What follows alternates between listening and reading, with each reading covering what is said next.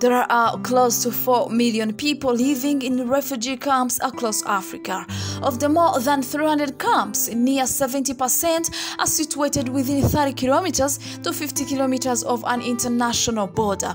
They include some of the largest camps in the continent, such as Kakuma in northern Kenya, Nyarugusu in western Tanzania, and Bidibidi in northwestern Uganda.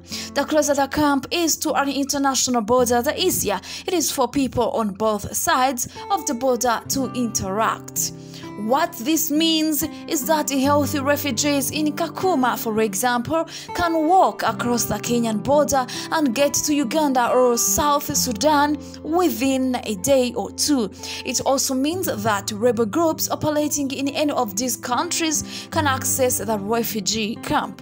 This easy access to refugees benefits rebel groups across the border. In addition, asylum countries like Tanzania and Kenya may choose refugee policies that help rebel groups in this fashion.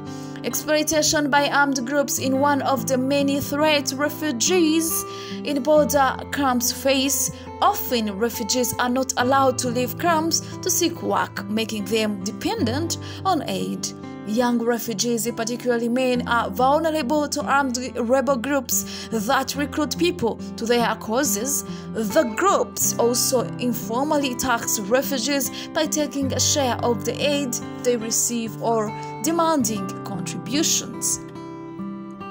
Researchers and aid groups have suggested that rebel groups take advantage of refugees because host countries cannot or will not stop them. This logic focuses on lack of will or capacity of such host countries as Chad or the Central African Republic, but this ignores their strategy. Even governments of poor countries choose where to allocate resources. For example, rather than being inept or incapable of protection, Chad's approach to refugees has been consistent with a broader approach to its relations with Sudan. Thank you so much for watching.